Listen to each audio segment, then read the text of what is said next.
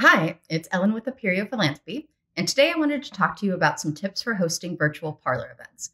It's been a long time since we've seen our donors. With everything going on, how can we keep our mission front and center? One way is to take the traditional parlor event and make it virtual. A parlor meeting is a cultivation strategy used by savvy major gift programs, often during times of a campaign. It's an intimate gathering, usually hosted by a donor in their home for 4 to 5 couples and 2 to 3 representatives of an organization. Here's how to make a parlor event virtual. Step 1, find a donor who is willing to host. The host is the most important part of the gathering. You should pick someone who is passionate about your mission, eager to introduce you to people and/or help in new ways, and is already a donor. The last point is actually the most important part. A host can only be effective if they are already a donor. Don't be tempted to go with a host who talks about support without actually investing in your mission, no matter how many people they know. When I ask someone to host, I say, we are looking to bring together a small group of community members for a conversation about XYZ.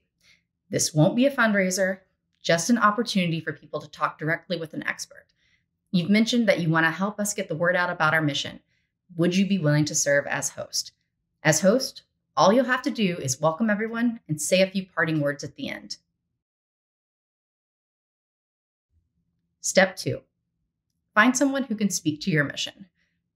Think about the experts, volunteers, and clients that you know. Who has an interesting story to tell? Who can interact comfortably with donors?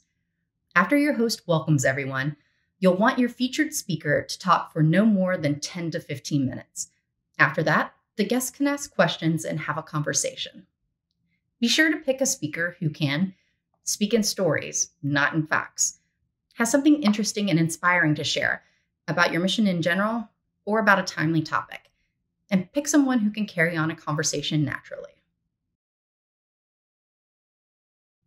Step 3, invite your guests. If your host has friends or family they want to invite, let them do so first. Give them a deadline for getting those RSVPs that still leaves you plenty of time to invite other donors. Aim for no more than 8 screens on your virtual meeting. Your host, your speaker, one person from your organization, and up to 5 individuals/couples. Unlike special events, cultivation events are better the smaller that they are. A typical parlor event is a seated dinner around a single table. Try to recreate that intimacy. Step 4, prepare. Work with your host and your speaker on their remarks. Make sure that they are authentic but concise. Think about the rest of the experience. Maybe you get cocktails delivered to your guests.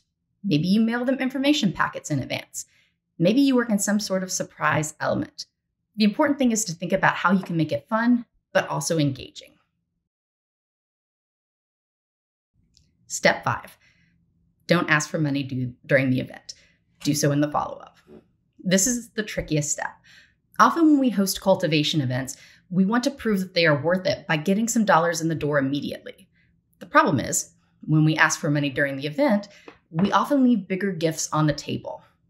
Instead, ask your host to close the event by saying, I feel so passionately about this cause. It has been a pleasure to support.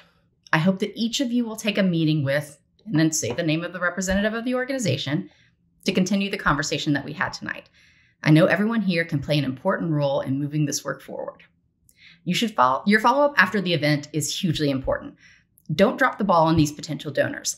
Send thank you notes and ask for a virtual meeting. The measure of a good cultivation event is a follow-up one-on-one virtual meeting with every single individual/couple that attended. From there, you can learn more about the donors and their passions, and that can pave a way to a meaningful gift to your mission. And those are my tips on hosting a virtual parlor event. We would love to hear more about your successful donor engagement strategies, parlor events, or otherwise.